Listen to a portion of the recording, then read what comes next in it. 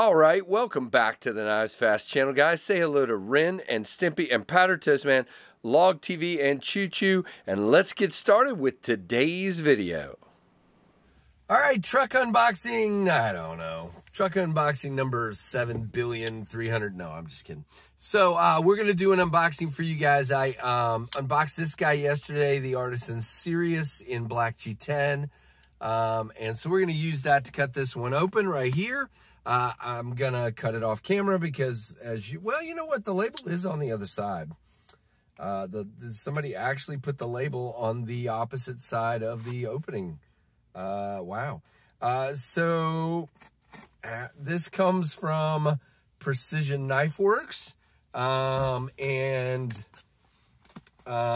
This is going to be a knife that has been out for a while, but is still available. So we are going to check this out. I've seen this knife many times, but I've never actually, seen it like on YouTube and other reviewers looking at it, but I've never checked it out personally. And so they reached out to me and asked if I'd want to check it out. And I'm like, I always want to check stuff out. So we've got the Precision Knife Works box here.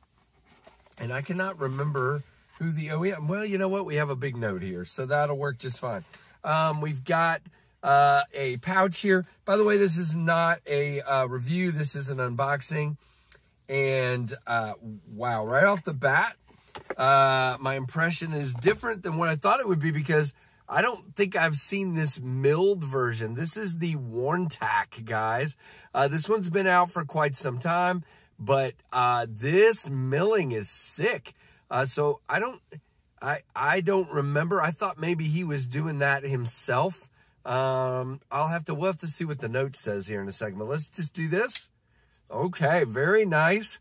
You have satin finish blade, this crazy Wharncliffe blade, a tactical Wharncliffe, if you will.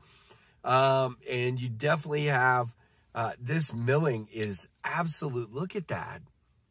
Look at that milling. That is beautiful. Now, that again, because this is not a review, we're probably not going to do a lot of details and a lot of pricing. The hole is big, but it's thin and not as much of it is exposed. So you can get your finger in there easily for reverse flick. Let's see. Can we thumb flick it? Not as easily. Let's see. Yeah, not yet. Yeah, I can do it. You got to give it a little bit of wrist. It is a frame lock with the lock bar interface, and you have a titanium clip that is reversible with a little plate. Very nice. You don't have much sticking out of the pocket, just a little bit here. Pretty cool. And yeah, quite a bit of milling for weight reduction there. Lockup is nice. The pass-through, look at that. Woo! Very, very good. So let's see what our note says here. Again, this is probably going to be a fairly short unboxing because I got to get it back in the office here.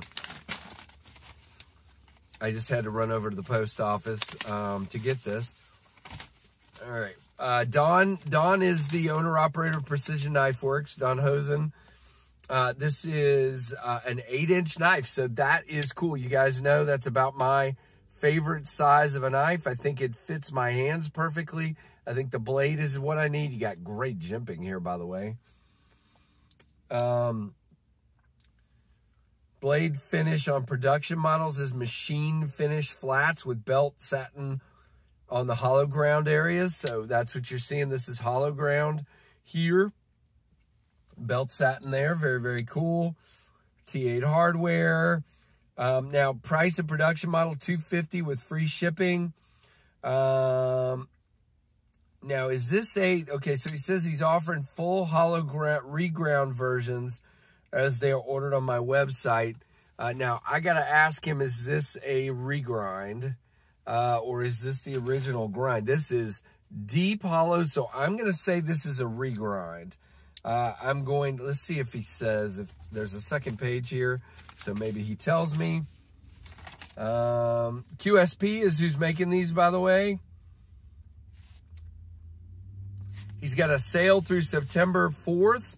Use NKD10 for 10% off of anything on his website. Very, very cool. By the way, his Instagram account is at custom_EDC_knives. So very, very cool. The targeted edge thickness for the regrinds is 0.010. And that's kind of what I think. So I think this is a regrind. I'm pretty sure this is a regrind. Let's see. Blade finish on production models is machine fit. Well, my phone just randomly stopped recording. But anyway, so I'm not sure. I'll have to ask if this is the original grind or if this is the regrind. I'm not sure.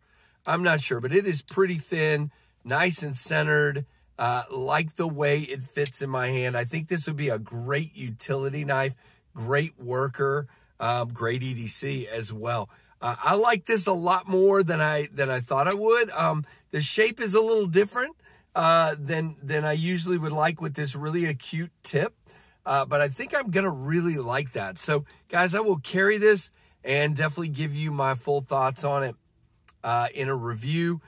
Don, thank you so much for reaching out to me. And I mean, to me, my favorite part of this is this milling. It feels great. It is. So I don't know if that's from the factory. I'll report back and let you guys know in the review if he added that.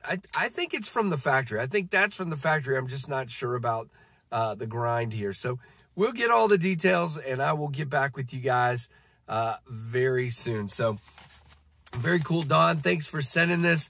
Good surprise in the middle of the workday, and very, very cool. So, guys, let me know what you think down below of this beauty. Give me a thumbs up. Look forward to chatting some more about this one very soon. Man, the jimping is really aggressive there, and it's just an aggressive knife. So that fits for me. Good sharpening choil. All right, I'm really digging this, actually. So really, really cool. Give me a thumbs up. Comment down below all the things. Like, comment, subscribe, notification bell. And thank you guys for all your support and for watching the KnivesFAST channel.